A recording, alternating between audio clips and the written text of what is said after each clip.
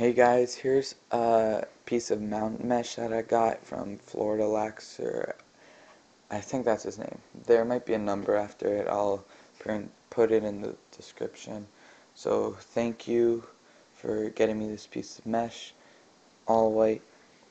As you can see, it does not flake one bit. I'm not going to mention my mesh in this video. I want to keep it as unbiased as I can. So yeah, he gets it in there in the mesh really good. It's not really waxy, but it's still waxy.